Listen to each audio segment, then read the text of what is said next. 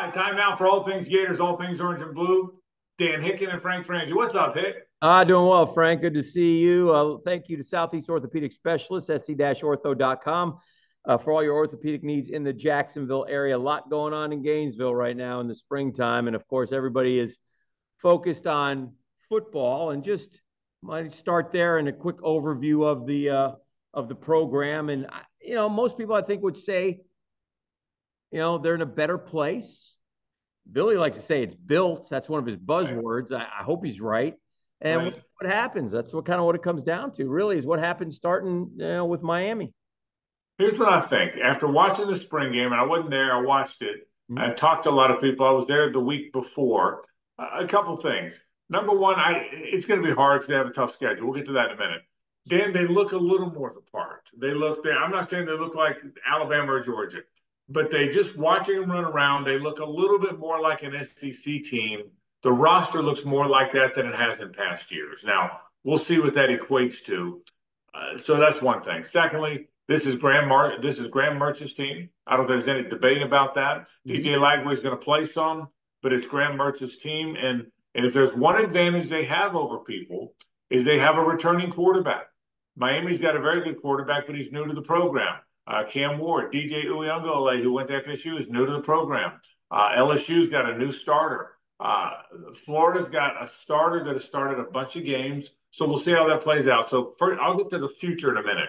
But for the team today, I think they look more the part than they have in the past. I think it's Graham Mertz's team. It's going to be a tough lift. I know that. But I feel better about what I saw on the field, even incrementally better, Dan, than I did in the past. I mean, I like what you're saying. I like where you're going. Ultimately, you can talk to former players. You can talk to current players. We don't have any problems off the field. Everything's been great down there. He's done a terrific job with every which way except the wins, and the wins got to come, and they got to come this year. So it's such an interesting year for Florida football, especially when you start bringing in the name Lagway. I agree with you about Mertz, but DJ Lagway. I mean, Billy Napier got 2 of the top 10 football players in the country to come to Florida after 3 straight losing seasons. That is an incredible move. And, it seems even like they got more of the NIL figured out now. I mean, so they're definitely trending in the right direction. But then you come back to the schedule and nothing really matters what we say until they play ball, again, starting with Miami, because they got to win. They got to win early. They got to take advantage of Graham Mertz being a veteran. And they probably got to find some receivers along the way, too. And I'll tell you what, and now let me tell you what I'm hearing, okay? Mm-hmm.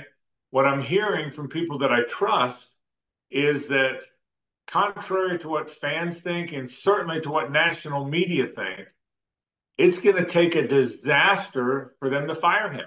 So I think there's this belief that, okay, 6 or 7 wins, he keeps his job, 5 wins, he's out, boom, move along. Dan, I don't think it's that cut and dry, and I'm kind of glad it's not, by the way. I don't think it's that cut and dried. I think I think they understand what he was taking on. I think they agreed when he got the job, they being the administration, Scott Strickland and company, Billy Napier, that it was going to be a rebuild.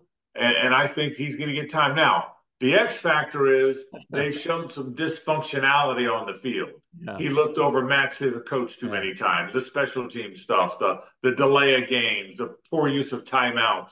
And that's got to get better. But in terms of the wins and losses and building the program, I think he's going to get his 4 years to build it.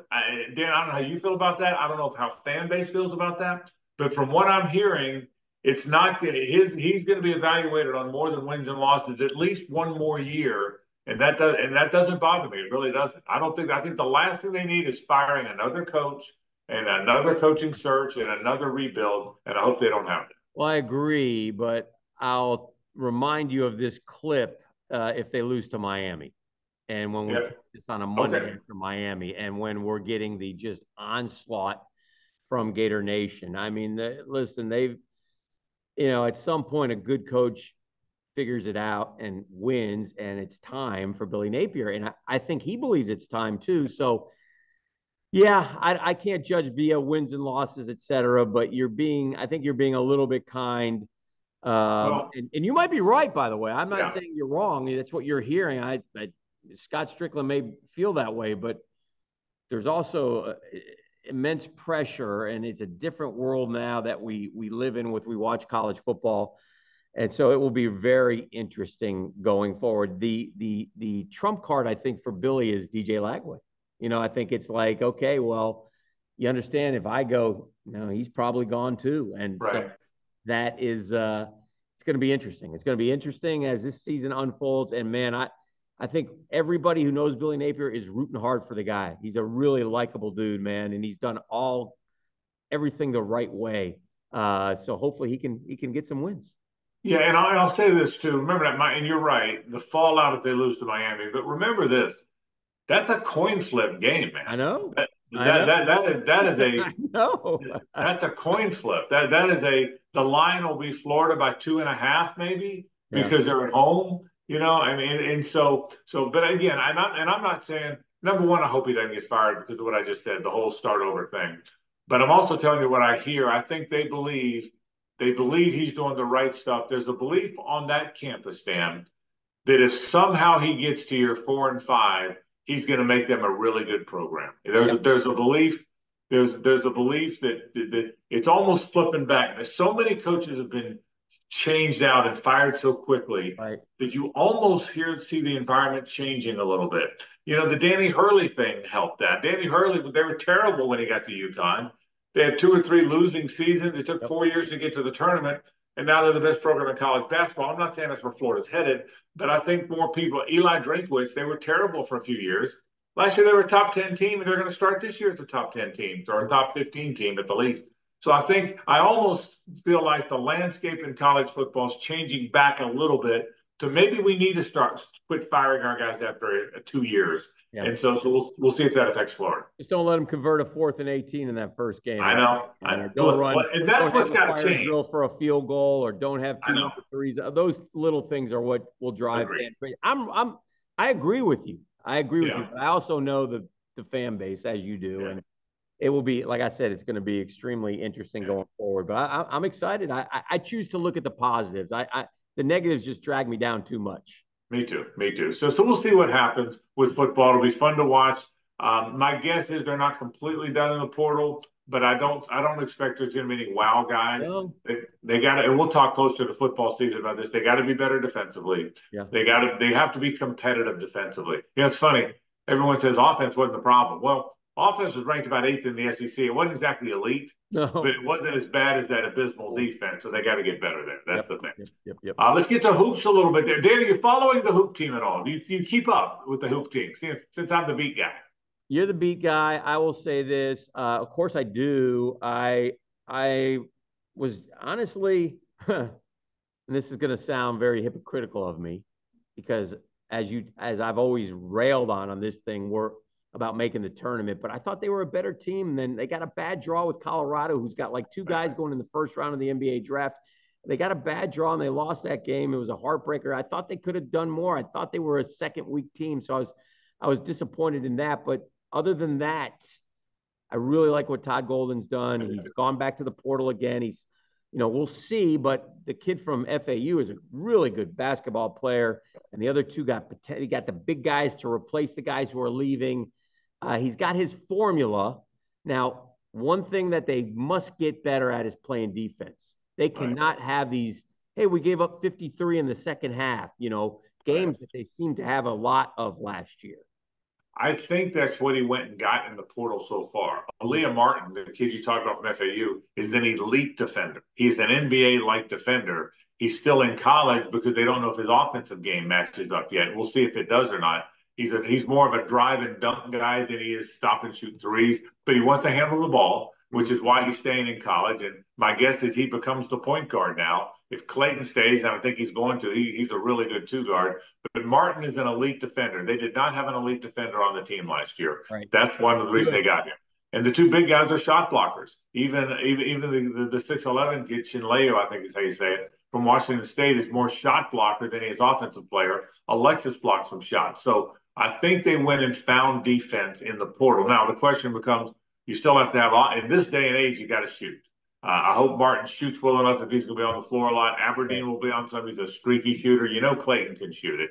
Can you shoot the ball well enough? And Condon's going to play more, and I think he'll become a pretty good shooter. But I'll tell you this: listen. I was on the pulpit saying people have to quit ripping on Mike White. People have to quit ripping on Mike White. I led the charge there. Well, this guy's better. This guy's better. Mike White did not turn. Mike White will be fine at Georgia, whatever. But this guy's better. So it was the right move for him to leave and for them to go get Todd Golden. I stand corrected on that one. So I agree. Todd Golden is the guy that I'm telling you, he may take him to a Final Four. I mean, my worry is like Billy, he's got NBA written all over him, and I don't want to look up and he's in the NBA in 3 years or at a bigger program or a more blue blood program. But I like where they are. I think Clayton's going to be back. I'm like you. I love Aaliyah Martin or Elijah. I keep saying Elijah Martin, the kid from FAU, Chinleo and Alexis. I think are good additions. I think Condon's going to be a terrific player for them.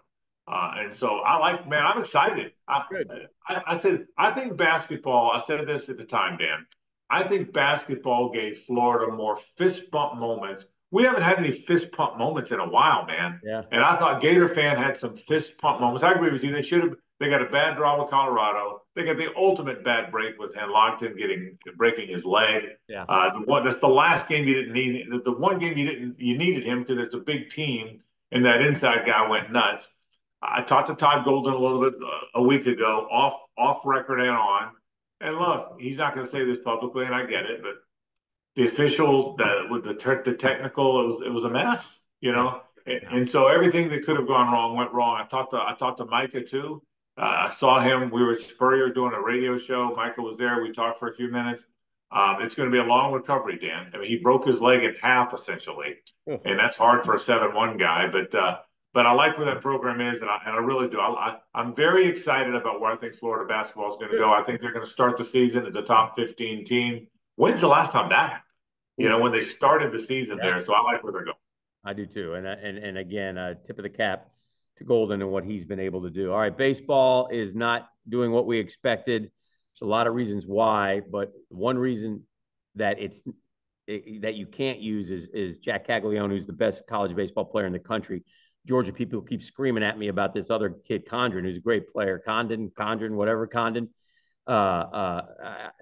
Unless he's pitching, Frank, he ain't the best. I mean, this kid is Shohei Ohtani in college. And for the life of me, I dare I say, I almost think I want him to hit the next level, the professional level. Well, that'll be really interesting, because I think he's one guy you got to let him do both. You have to. You can't not. You can't have a guy. If you throw 100, you got to get a shot as a pitcher. If you have regular exit velocities of 100, you got to get a shot as a hitter. Yeah. So I think he's one guy that really will do both at the next level.